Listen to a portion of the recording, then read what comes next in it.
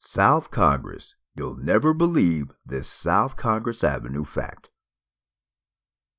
South Congress, abbreviated SOCO, is a neighborhood located on South Congress Avenue in Austin, Texas, in the United States. It is also a nationally known shopping and cultural district known for its many eclectic small retailers, restaurants, musics, and art venues, and more recently, food trucks. South Congress begins at the Colorado River and Ann W. Richards Congress Avenue Bridge and runs due south toward Ben White Boulevard on 71. The area is bordered by two historic South Austin neighborhoods, Travis Heights to the east and Bowling Creek to the west. Since its humble beginnings in the 1850s, South Congress Avenue has been transformed from a rural country road to the capital city gateway and, finally, to the shopping district that it is today. Some Austinites attribute its enduring popularity to the unobstructed view of the Texas state capitol. Edwin Waller designed Congress to be Austin's most prominent thoroughfare in the 1830s. However, Congress did not extend south of the Colorado River until 1852, when James Gibson Swisher donated land for a road that was both the postal route to Austin and the main highway to San Antonio. Growth along South Congress slowed during the 19th century. It was not until the completion of a concrete bridge in 1910 that South Austin had reliable transportation over the river. Rapid growth finally came to South Austin in the 1920s as the streetcar was expanded down South Congress. As hundreds of bungalows were built in South Austin, more commercial enterprises began appearing south of the river, especially on South Congress. By 1931, South Congress was finally paved all the way from the river to the railroad at present-day Ben White Boulevard. Many of South Congress's icons opened their doors between 1930 and 1960.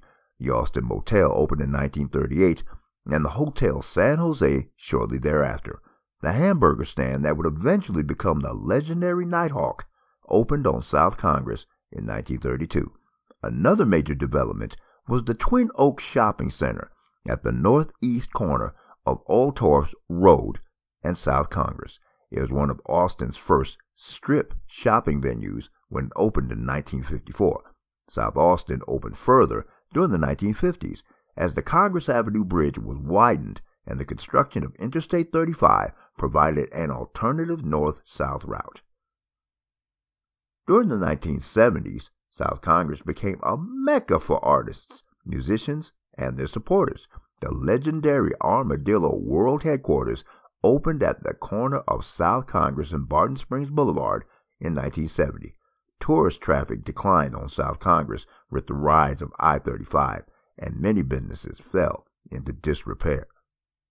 By the late 1980s, small eclectic retailers began popping up along the South Congress corridor. Attracted by cheap rent, the area's renaissance began at the intersection of South Congress and Monroe by putting their historic buildings to good use to attract eclectic retail businesses, arts, and music venues and restaurants in the area.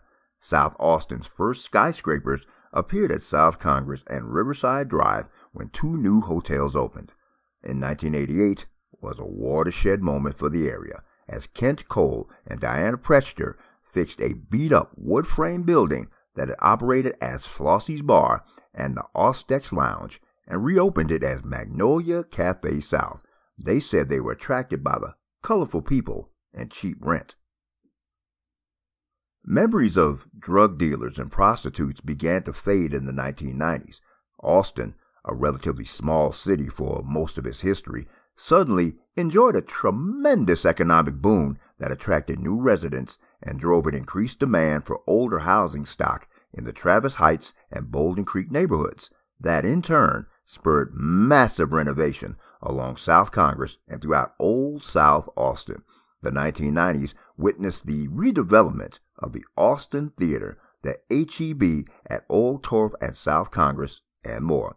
Perhaps the most ambitious renovation undertaken was the redevelopment of Penn Field from an industrial plant to a multi-use complex that includes office space, retail, and residences.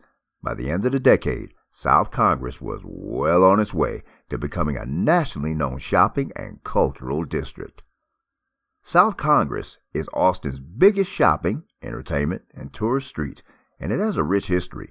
It was first paved with concrete in 1910 when a new bridge was built and streetcar lines were extended across the river, and since then it's continued to grow and evolve into what it is today.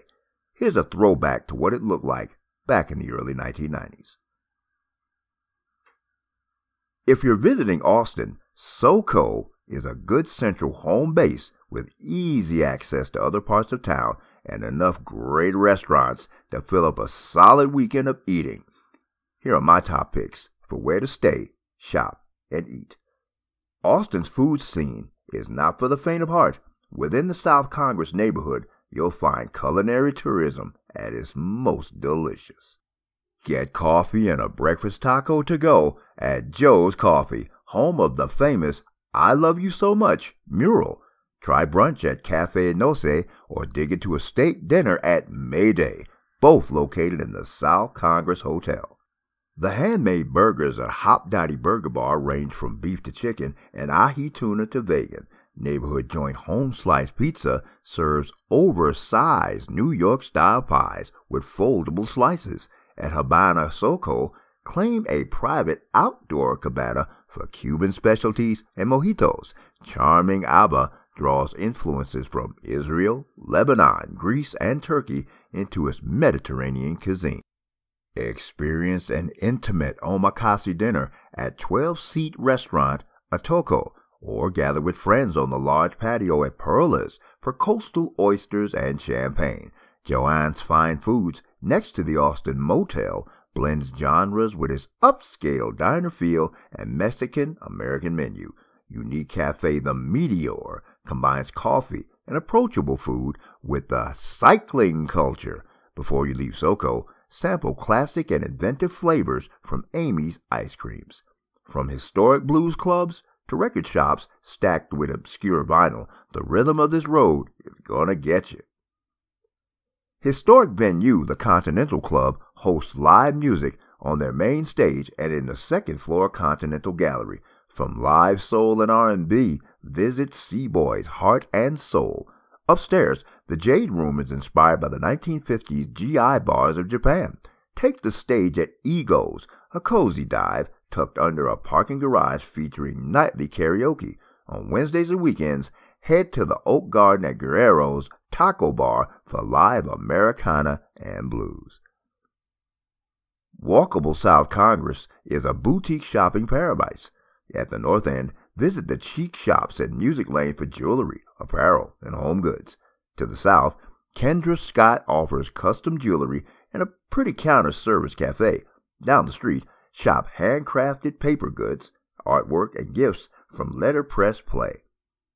Indulge your sweet tooth at Big Top Candy Shop, packed with candy and chocolate. Find novelty gifts, quirky toys, and specialty board games at colorful shop Monkey See, Monkey Do.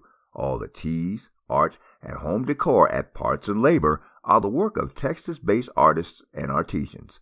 Maya Star offers on-trend women's clothing, jewelry, and handbags.